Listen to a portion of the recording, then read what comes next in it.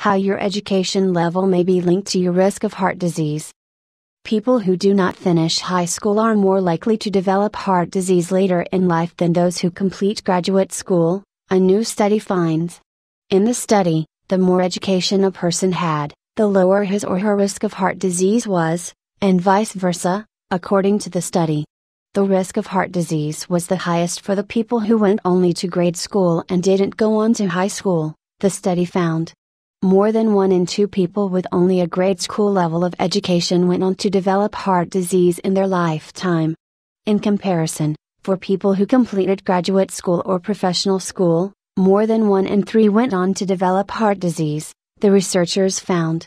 That means that the people with a grade school level of education had a roughly 20% higher risk of developing heart disease in their lifetime compared with the people who completed graduate or professional school. This is the first time that a study has looked at how differences in education levels are linked to a person's lifetime risk of heart disease. The researchers, led by Dr. Yasuhiko Kubota, a public health researcher at the University of Minnesota, wrote in the study. Still, the study did not prove that a person's level of education causes or prevents heart disease.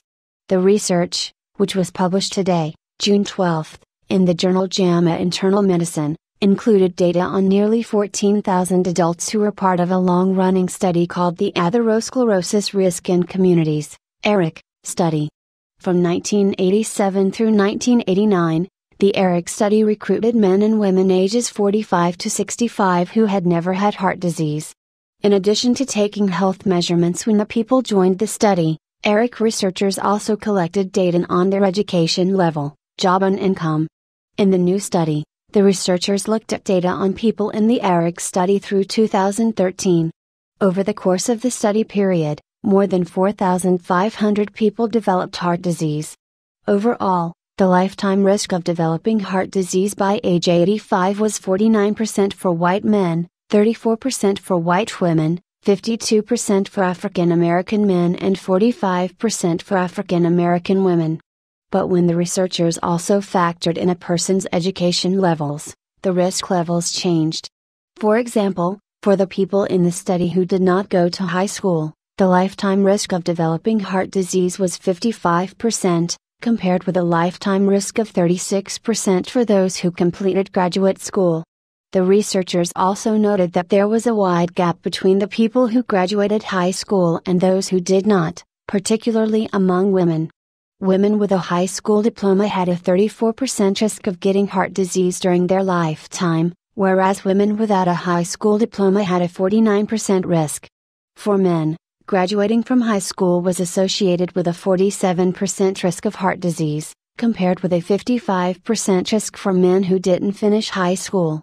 Previous studies have found that other socioeconomic factors, such as income level, job and education level of a person's parents, are also associated with heart disease risk.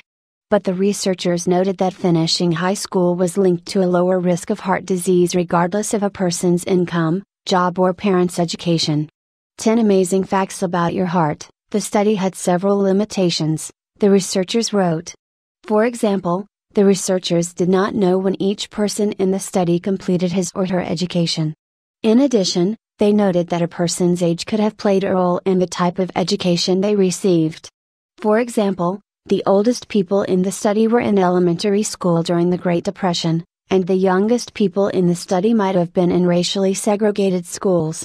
In an editorial that was published alongside the study in the same journal, Nancy Adler, director of the Center for Health and Community at the University of California, San Francisco, and Maria Gleimer, an associate professor of epidemiology and biostatistics at the same institute, wrote that the new study supported the idea of considering a low education level a risk factor for heart disease. Adler and Gleimer were not involved in the study. The increased risk of heart disease associated with low education is comparable to that of other major risk factors, Adler and Gleimer wrote, and knowing patients' education levels could help doctors make decisions about their health.